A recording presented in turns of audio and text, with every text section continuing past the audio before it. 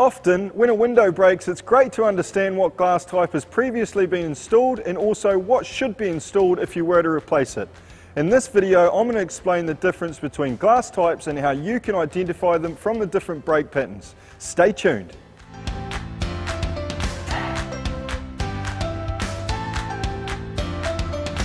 So when thinking about the glass types, there's three different types that you need to consider.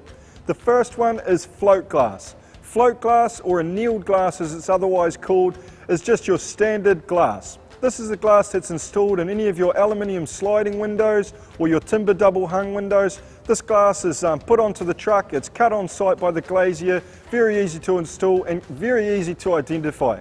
When this glass breaks, it breaks into standard shards, the glass goes everywhere and it just breaks like normal glass.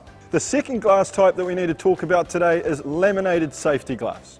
Now, laminated safety glass is exactly the same as the safety glass that's in the windscreen of your car. It's simply two pieces of glass that's bonded onto a plastic interlayer. Now, the reason for this interlayer is when the glass breaks, all the glass holds together. It's easy to identify this glass type as it normally cracks off in a big spiderweb pattern, but you won't ever see any shards or anything like that falling out of the glass, so very easy to note. The third and final glass type is toughened safety glass. Now, toughened safety glass is very easy to identify when it breaks. When it breaks, it explodes into a million pieces, into tiny little fragments. And it does this because the glass is held under immense tension. This is what it's meant to do so it doesn't crack off into shards and cut you when it does break. It's important to note that toughened safety glass is approximately 7 times stronger than float glass of the same thickness. It's really great for thermal resistance and also impact resistance.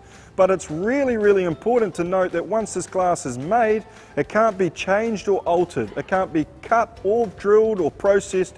Once that panel is made, nothing else can happen to it. If that panel is wrong, we simply throw it in the skip and start again.